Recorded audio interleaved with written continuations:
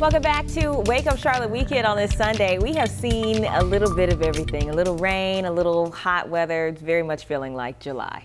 Yes, yesterday was the 9th day in a row that we were 90 degrees or above, which our normal high this time of year is 90, so that's right on cue. But we've also had some of our warmest days of the year so far. So definitely feeling like July here, but hey, here we are. Freedom Boat Club, Lake Norman, also a great time of the year to head out on the water. Today will be no different. We are going to see a slightly lower UV index. Doesn't mean though you shouldn't use that sunscreen, but today it is still feeling warm and sticky, if not more humid even than yesterday.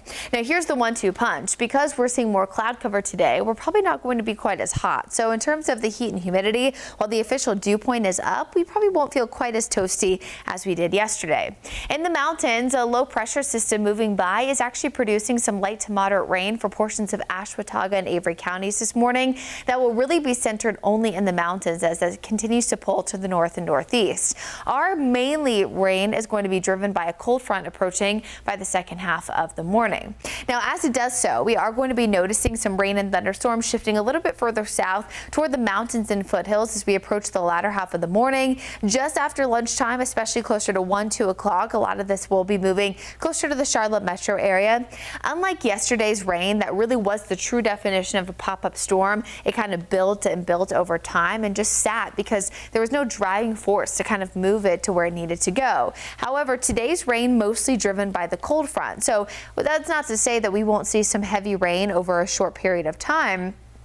However, it's not going to sit and sit and sit like that cell did for about an hour, hour and a half. Now, while the best chance of rain and storms will be the early half of the afternoon, we will still see some pop-up shower activity possible through the latter half of your Sunday, and even some of those thunderstorms. It's not out of the question that they couldn't linger even into Monday morning with some light rain, some really dense cloud cover for early Monday before the front finally looks to push through by Monday afternoon. And as it does so, we're actually going to see some pretty nice weather into the middle half of the upcoming week. So while Monday definitely will start out on the stormy side, it will get much better.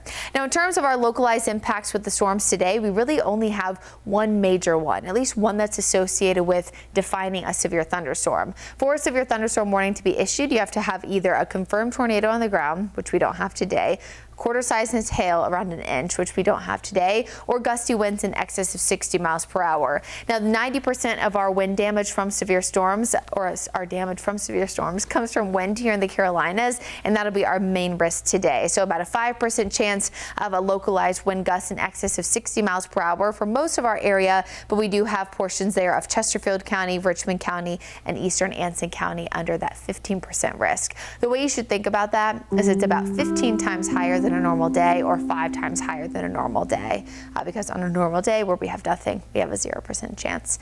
Now, after Monday, again, things will get a lot better, and even though it will be hot even as we head into Tuesday and Wednesday, it's just going to actually feel like the air temperature, the temp you see on the thermometer, as the dew point stays nice and low. This will likely continue into early Thursday morning before we really ramp up the humidity as we enter next weekend.